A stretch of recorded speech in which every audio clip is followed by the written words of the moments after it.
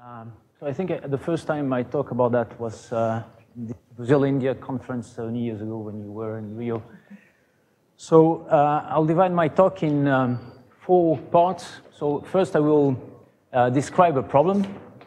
Then I'll try to present how one would solve this problem, what is this, how you can formulate more precisely this problem. And then I'll start trying solving or presenting some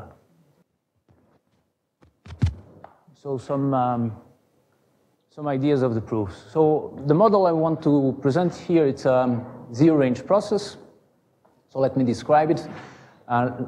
Let's say that you have a finite torus with L points, so which I'm representing by TL, and you have particles evolving in this torus. So there is no restriction about the number of particles at each side.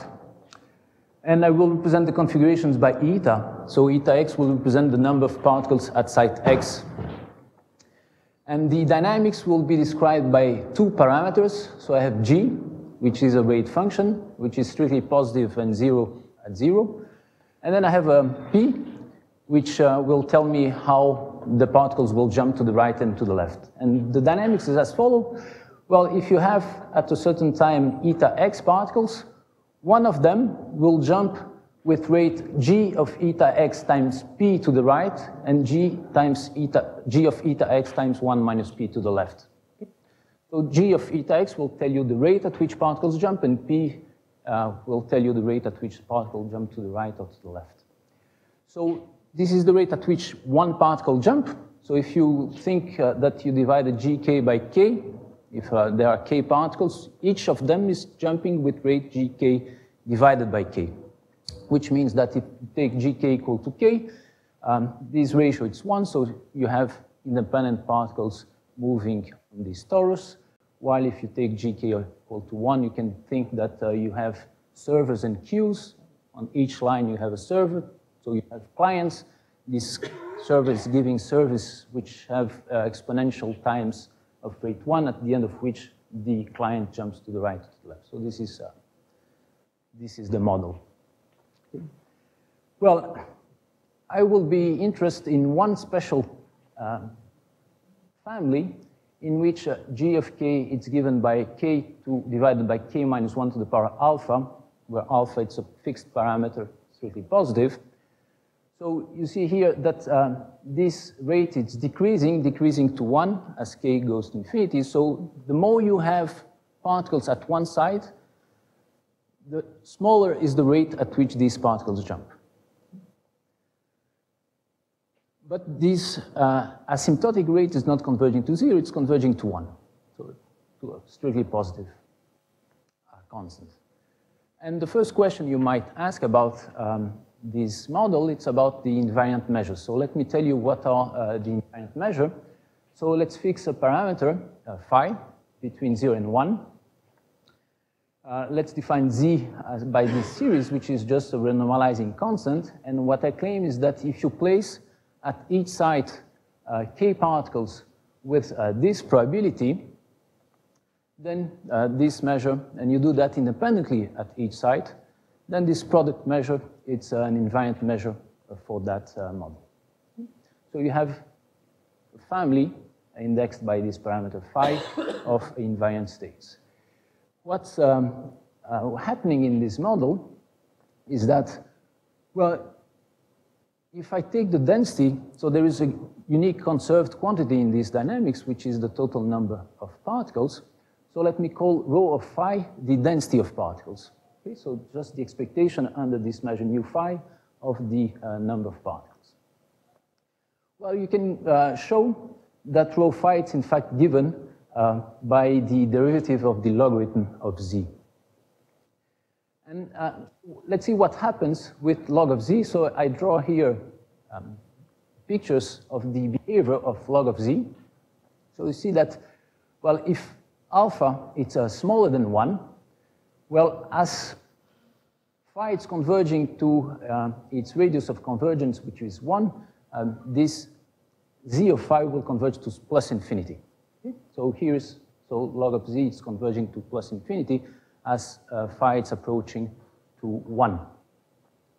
While if now alpha is between 1 and 2, what happens is that, well, this series is convergence, so as phi converges to 1, z of phi will converge to a finite value, but if you take the derivative of z of phi, then this quantity will converge to plus infinity.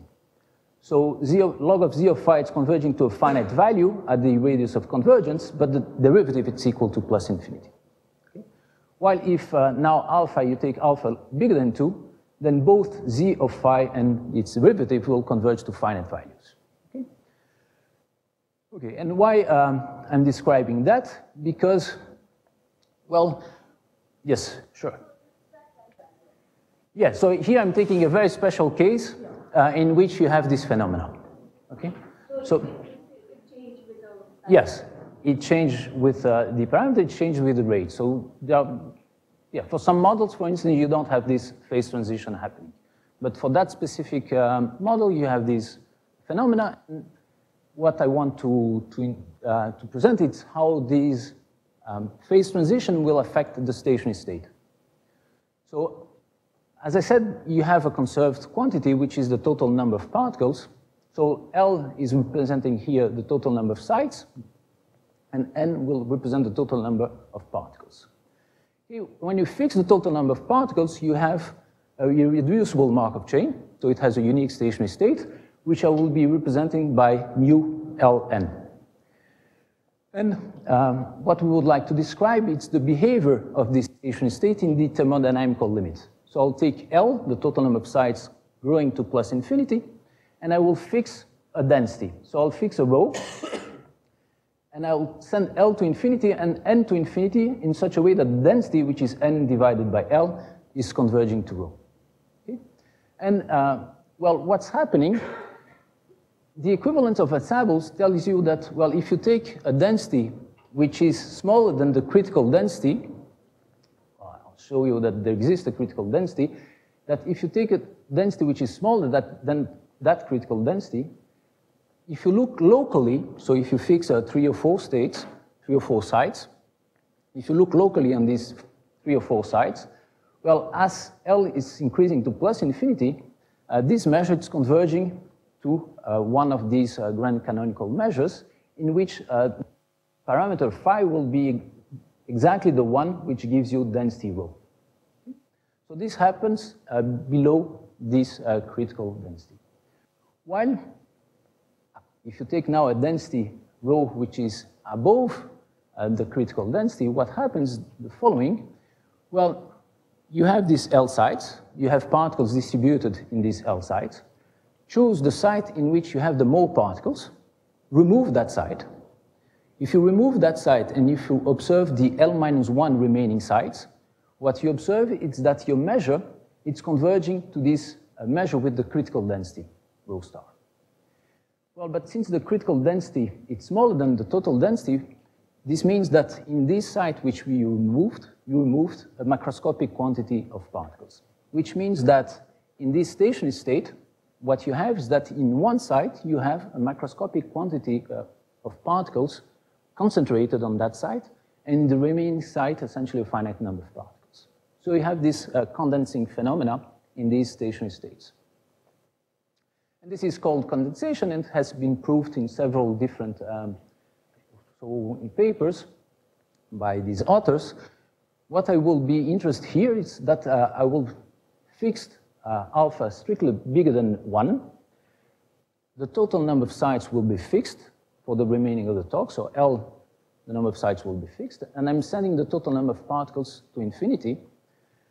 And what we can prove, which translates what I described informally, is that, well, there exists a site in which you have more than n minus Ln particles with probability asymptotically equal to 1. Which means that fix any sequence which is converging to plus infinity but smaller than n, then there is one site which has at least n minus Ln particles with probability almost equal to 1.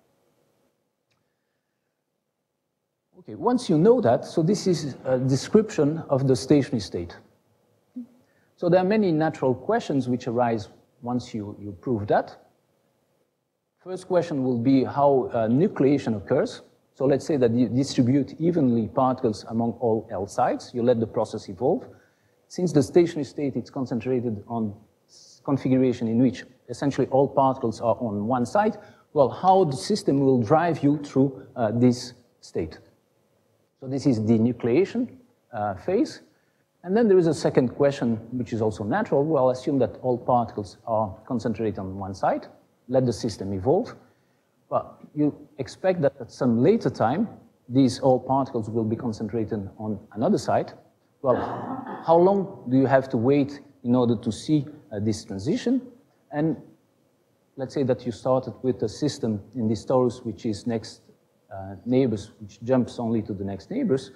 Well, is this pile of particles will be jumping to the next neighbors? Will they jump to, well, how is the distribution which will describe the evolution of this condensate? So these are the two questions one would like. So I'll concentrate on the second one, so the evolution of the condensate. So how do you describe the evolution of the condensate? Well, so let me introduce these notations. So if I fix a site K, I will represent by EK the configurations in which essentially all particles are at site K. So these are, of course, sets which have no intersection. And let me call delta n what remains. So the configurations which are not in one of these sets. So here's a picture. So you have here 5 sites. In red, you have the configuration in which essentially all particles are at one side. So what you expect, since the stationary measure is concentrated on this configuration, is that if you start on one of these sets, you'll remain in this set for a very long time. And then at a certain time, you will make a transition to another of these sets. This transition will be fast compared to the time you remained on one set. So how do you describe this evolution? So this is my problem. So let's, well, the natural idea is to project. Okay? So let me introduce a function, psi, which will tell you in which of these sets you are. So if your configuration has essentially all particles at site K, well, let's project this configuration to point K. And you do that for K from 1 to L. And if you are outside, so if you are in one of these configurations in which you have particles everywhere, let's project it to 0. So this is my projection psi n. And now let me call xn the evolution of this function, which I'm calling a slow variable, because in order to observe an evolution of this psi n, I have to wait very, very long times. So the typical behavior will be that, well, let's say that you start from set En1, E1, so you will remain that for a very long time, which I'm calling theta n. At a certain point, you will reach the boundary of this set, and at the boundary of this set, you'll start visiting delta n, coming back, visiting, coming back. So this is represented by here, so you have an erratic behavior of this projection when you reach the boundary. So maybe you decided to go back to the site E1, the set E1, you remain there a very long time. Here again, you reach the boundary, so you go back and forth through the boundary up to a point in which you decide to visit another set E3, in which you remain a very long time. So this will be a typical trajectory of the process xnt. And you see that with such a trajectory, you can't expect convergence in the Score-Hart topology due to this behavior on the boundaries. Theta n, it's a time scale, which we'll have to find. So this is a time behavior of xnt. Okay? You remain a very long time on one of these sets, then you start visiting the boundary, the set delta n, and come back, and then you remain. Okay, so, well, this is how xnt. So how can you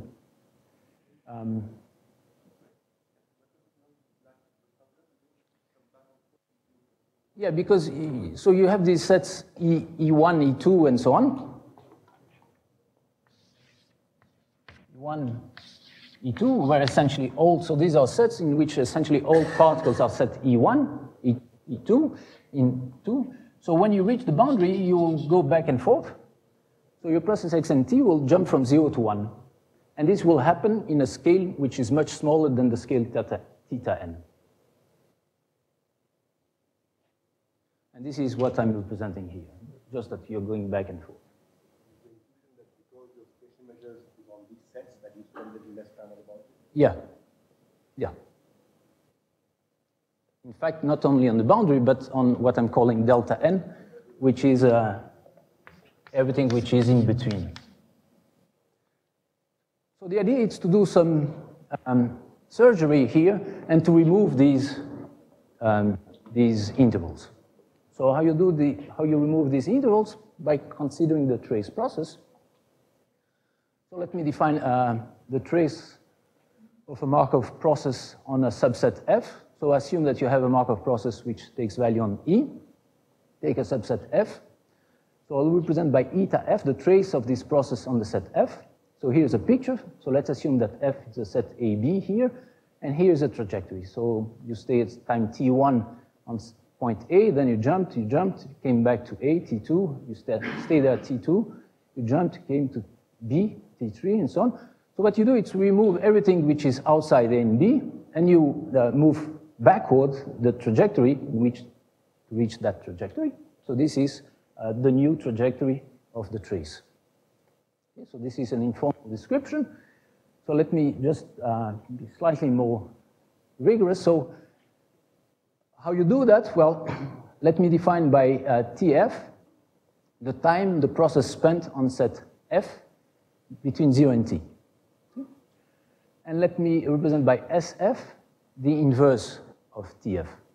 So here is one example of t. So you stayed on the set F. So this increased linearly. At this point, you left set F. And at this point, you came back to set F. So your function started to increase linearly again, and so on. So what you're doing here is that for the trace process, you're just changing time and following time here. So when you reach that point, you just jump to that point. Okay? So this trace is just changing, make a change of time.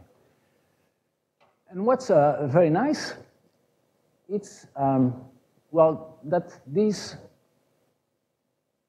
inverse are in fact stopping times, which means that if you started from a Markov chain, the trace, which is given by this object, it's a new Markov chain with respect to a new filtration, the filtration given by the filtration of these stopping times. And if you have a martingale with respect to the original filtration, then the change of time of that martingale, it's a new martingale with respect to the new. So the two properties of Markov process and martingales are preserved by this change of time. The problem is that if you take, let's say, a Markov chain, if you compute the rate jumps of this trace process, well, the rate jumps are complicated to compute since they are given by heating times. So you can express the rate of the trace process, the rate at which you jump from x to y, as well the holding time of the original chain times the probability that starting from x, the original chain will reach the set f minus x at y. So these are the heating times. Okay? So well, just to say that the trace process is a Markov chain, the jump rates of this Markov chain are complicated to compute. They are given by explicit expressions. Okay?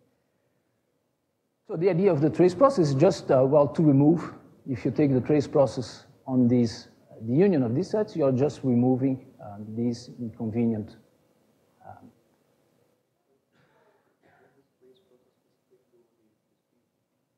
No, diffusions and so on. It's absolutely general. Okay, so what's the idea? What we would like to prove? Well, let's take the trace. Let's project the trace. And let's prove that in some time scale theta n, the projection of the trace will converge to some Markov chain. And let's also prove that the amount you removed from your trajectory, so the total amount of time you stayed on the set delta n, it's small. So these are the two statements we would like to prove. so that the slow variable for the trace process will converge to some Markov chain, finite state Markov chain, and that the total amount you state outside one of these sets is very small. Well, if you don't like these two statements, because they are referring to a trace process, well, it's possible to prove either to introduce a topology which allows these jumps in which you have convergence of the projection of the original process, or you can also prove that the finite dimensional distributions are converging, or you can even prove that if you start from some configuration and you let time evolve for the original process, then at some time t in the scale theta n, well, the state of your process, of the original process, it's a combination of local stationary states. So pi k will be, you take the invariant measure of the original process, you condition it to be in one of these sets E1, E2. So these are the pk. So we can show that the state of your process at time t, it's a convex combination of these states. If you can prove, so these are consequences of these two facts with some more hypotheses. Okay? So this is what we would like to prove. So let's see how one can prove that. So this is what we would like to prove. So you have a Markov process, and you want to, well, this is a Markov process. You projected the Markov process, so you have a hidden Markov process in which you want to prove that converges to a Markov process. How you do that? Well, you prove tightness, and then you prove uniqueness. To prove uniqueness, so let me skip tightness. The way you prove tightness is essentially the same way in which you prove uniqueness. To prove uniqueness, what you'll show is that the limiting process solves a martingale problem. Okay, so you have to show that there exists an operator L, which is a generator for which this object is a martingale for any function f. Well, in the case of finite state Markov process, the typical generator is written this way. So this is what we need to prove, which is written here. So, well, what do you know? You know that the trace process, it's a Markov chain. So if I take any function h, this object, and if I represent by LE the generator of the trace process, this object is a martingale. So let me represent by RE the rate of the trace process, which are given by these jump heating times. Okay? So we know that this object here, it's a martingale. So if I compute, well, I replace h by the composition of a function f with the projection, what I get is that, well, f psi computed at eta, this will give me exactly f of xn. Then h, if h, it's f composed with psi at eta e, it's x. So here I'll get f of x. And what remains here is that the generator of the trace applied to this function f composed with psi. And the problem is that you have to show that this integral is converging to that integral. So let me compute that to show what is the real problem. So you want to compute the generator of the trace process applied to this function f phi. Well, it's a Markov process, so this is just the rates multiplying the difference. F phi of eta, it's f of x. And here you have a sum over all xi. Well, let's divide this sum for all xi in ek. So if xi is in k, f composed with phi at xi, it's fk. So you have this difference. And here remains, well, the rate at which, for the trace process, you jump from eta to one configuration in eta k, so which I'm representing by that object. So this is the expression which you need to show that converges to that. So this is an expression which depends on the configuration where you are, and you want to replace this function by this average, because this function here, it's constant on each set ek. So what we need to do, it's a replacement lemma, showing that, well, you can replace a function which depends on a configuration by a function which depends only on a set. So it's a local ergodic theorem which appears, for instance, in a hydrodynamical limit when you want to close your equation to get that your empirical measure converges to a solution of a PDE. You have to do a similar thing here, so to prove a local ergodic theorem. And how do we prove that? Well, by using potential theory. So let me just remind you quickly about potential theory. So you have a Markov process. These hitting times appear already. So HA is representing the first time you hit the set A. Let me introduce the equilibrium potential. So this is, you fix two sets with no intersection, and you call VAB the equilibrium potential, which means that the probability that starting from eta, you will reach A before B.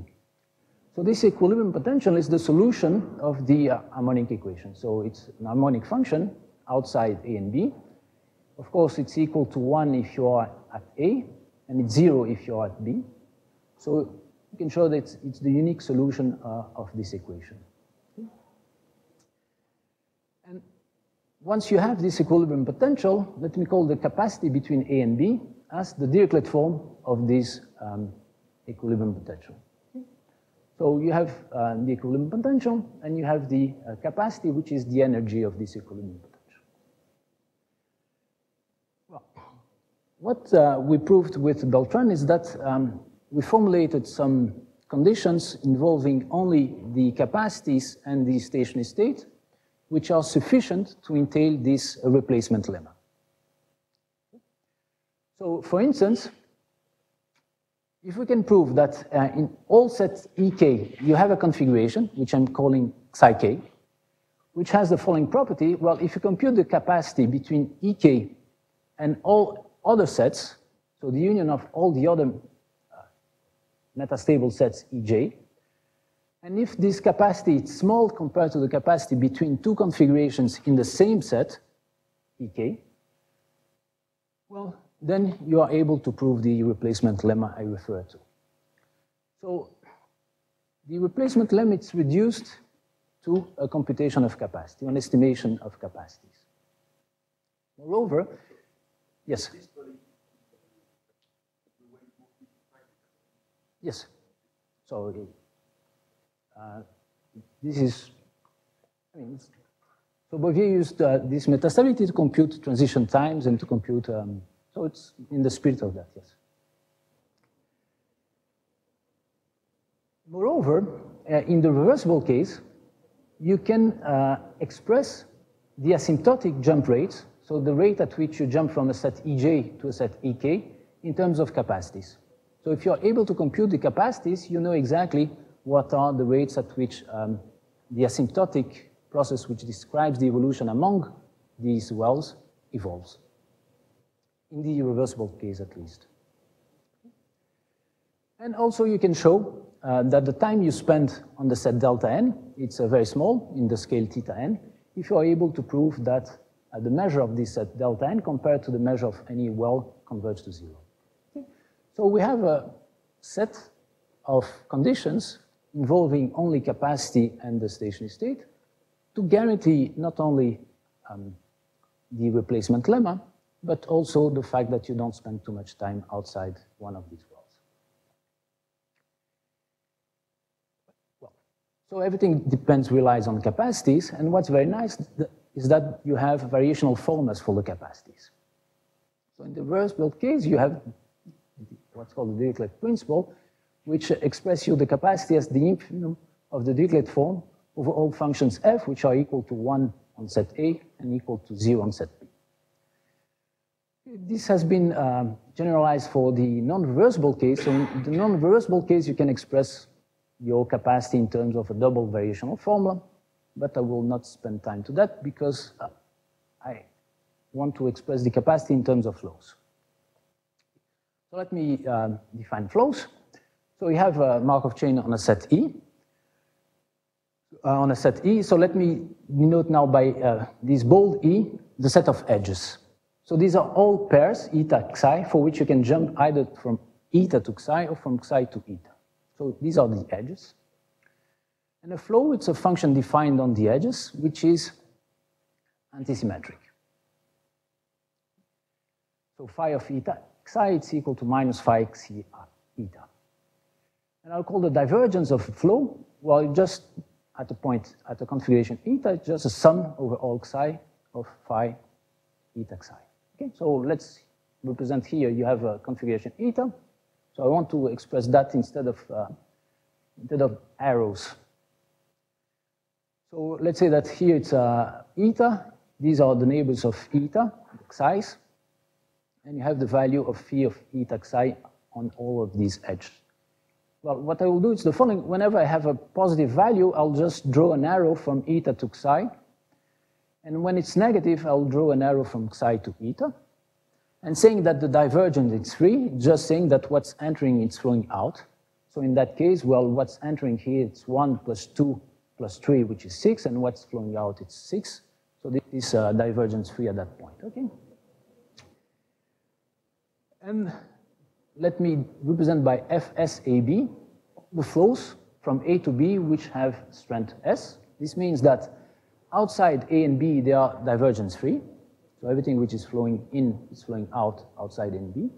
And the total flow going out from A, it's S. Well, and if you have S going out, you need S to enter B. So the total flow entering B will be minus S. Okay? So these are the flows from A to B of strength S. Sorry? At the rate, jump rate. Sorry, so these are just the ramp.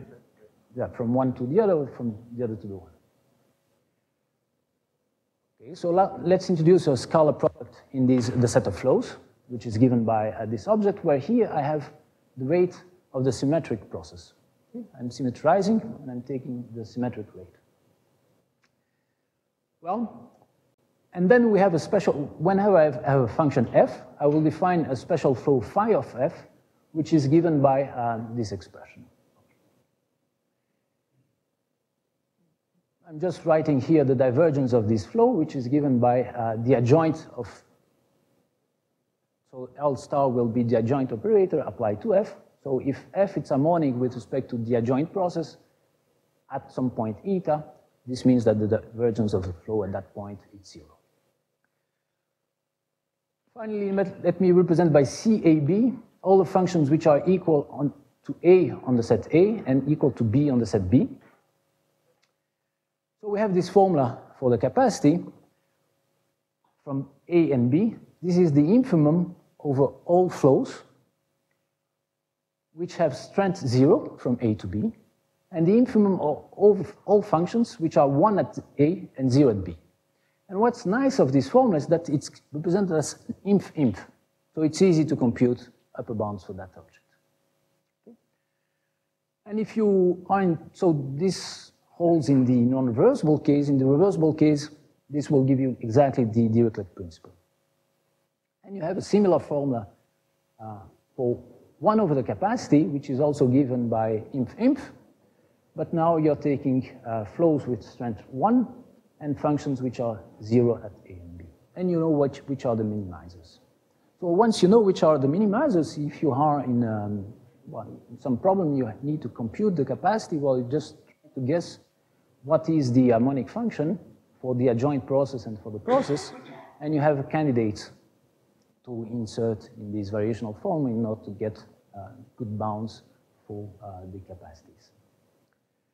So this is, well, this has been implemented, I don't have too much time, in many different examples in which you are able to compute the asymptotic behavior of this capacity and therefore to prove the convergence of the projection of the trace and the fact that you don't spend too much time on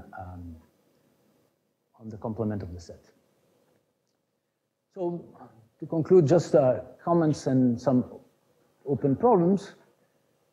So these techniques using potential theory instead of large deviations can be applied to reversible and non-reversible dynamics, as we have seen that we have variational formulas, nice variational formulas for the capacities. In this example which I presented, the zero-range process, the barriers are logarithmic in height. Okay? So which means that, for instance, the time at which you need to go from one well to the other one is not exponentially large, but it's polynomially large. In fact, it's equal to n to the power 1 plus alpha. So these techniques based on potential theory allow you to examine these models in which you don't have exponential barriers, but you have logarithmic barriers, in which the large deviation techniques will not be very useful. When computing the time in which you need to go from one well to the other, if you have exponential barriers, you need to compute the prefactor. And so this potential theory allows you to compute these prefactors. However, so when metastability was introduced in the 80s, they were very much concerned on the typical path which will make the transition from one well to the other. Okay, these techniques do not say anything about the typical path. They just tell you that the transition is very fast, because the time you spend on the set delta n, it's very small in that scale theta n. So you know that the transition is very fast, but you don't know which is the typical path in which you go from one to the other. So here's the result for the zero-range process. So what we can prove is that in this time scale, as I said, the projection of the trace will converge to some Markov chain, xt, on the 1L. In the reversible case, so even the rate at which you jump from x to y, it's given by the capacity of the underlying Markov chain. So remember that we started with a process which was jumping to the right with probability 1 minus p and to the left with probability p. Well, if you take a more general case and you have L sites and you're allowed to jump from x to y, from any x to any y with certain rates, if it's reversible, you can compute the rates of the asymptotic process, and they are given by the capacity of these random walk, underlying random walk. So in the case in which you jump one half, the asymptotic rate at which these pile of particles will jump from one point to the other point will decay as the inverse of the distance. So you're allowed to jump very far, but the rate at which you jump very far decays as the inverse of the distance. In the non-reversible case, this has been proved only in the case in which you jump only to the right, the totally asymmetric case. Then the nucleation has been studied. So when L is fixed, you know exactly how the process formed these piles. But one open problem which I think will be very interesting to examine is, well, let's say that you start with L sites and with a supercritical density. So you let the system evolve and you let L to increase together with time. And you'd like to see how these piles are formed. So you expect that in the limit you'll observe some self-similar process, which would be very nice to describe. As I said, in the asymmetric case, the evolution of the z-range is not known. And one general, so these questions have been applied recently to diffusions. So one interesting question which one can try to solve, it's to study the stationary state. So you know that if you consider diffusion, you can prove the large deviations, and from the large deviations you can obtain information about the quasipotential, which gives you the form of the stationary measure. Well, maybe using potential theory, you can get some information about the second order term in this expansion of the large deviation functional. So this will be the prefactor of the stationary state. And well, so this is one interesting question. And I think also. Can you comment a bit more on that? So, because there's a lot here, in particular, so for random polymers, what has been, are you saying that metastable questions have been solved with this technique for random polymers?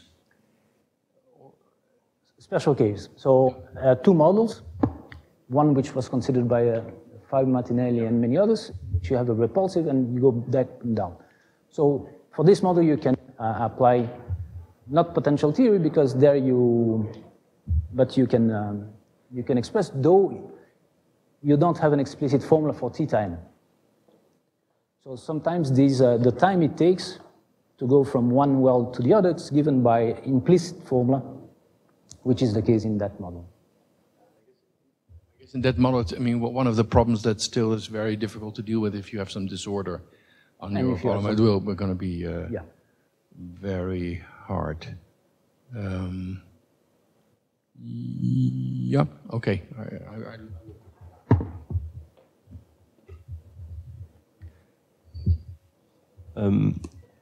Did I understand correctly that the typical time it takes to leave one of the state does not depend on the state?